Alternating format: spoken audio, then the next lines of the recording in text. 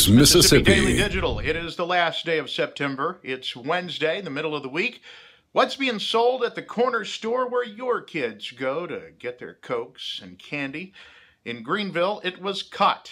That's a drug that's grown in Africa, imported to the U.S., and has been illegal in this country for 20 years. The store, Hakeem's Mini Mart, busted. The store owner arrested. His name is Muhammad. He could get 20 years. Attorney General Jim Hood says sometimes, not necessarily in this case, but sometimes money used from the sale of khat goes to fund terrorism in the Middle East, actually where the drug comes from.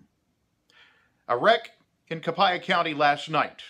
A man killed, Joel Upton, but that was the second wreck yesterday. Remember that high school football player killed yesterday morning. So double grief for the folks in Copiah County today. A murder in Yazoo City Monday night. A guy stabbed in the chest twice, left in the middle of the street, face up. But they don't know exactly what it was he was stabbed with. Coroner Ricky Shivers says it wasn't a knife. And today, Jeffrey Williams' body is at the state crime lab for an autopsy. They're doing further testing to see exactly what kind of sharp object was used to kill him.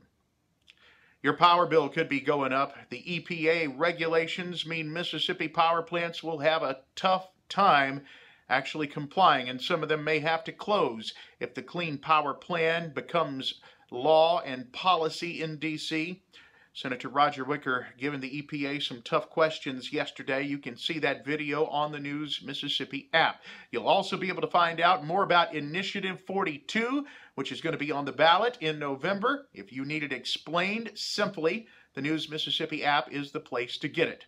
For the News Mississippi Daily Digital for the last day of September 30th, I'm Chris Davis.